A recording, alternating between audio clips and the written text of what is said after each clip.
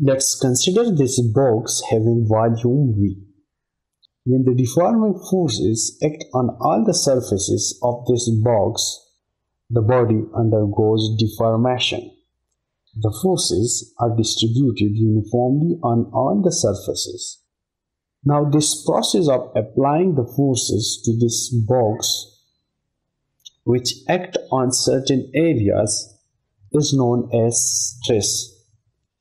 So, the volume stress in this case is equal to force per unit area.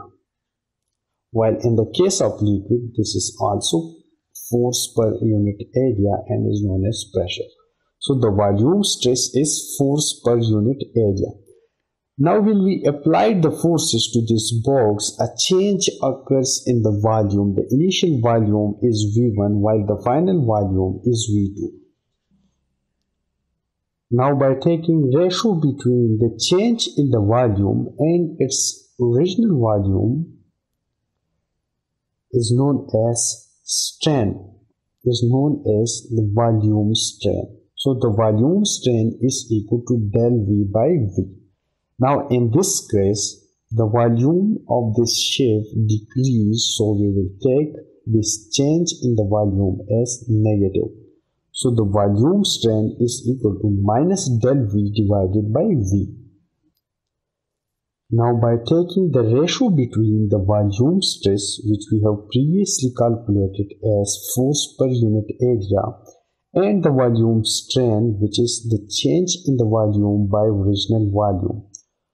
Taking this ratio between the stress, the volume stress and the volume strain, we will get the value of bulk modulus B is equal to volume stress divided by volume strain is equal to F by A divided by minus del V by V. Now this F by A can be denoted as del P or pressure, change in pressure. So we have the value of bulk modulus B is equal to del P divided by minus del V by V, and this is the equation for calculating bulk modulus.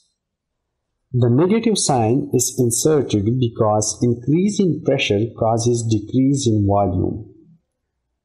The value of bulk modulus is always taken as positive. That's it. Thank you for watching and don't forget to subscribe easyedu for more videos. Thank you.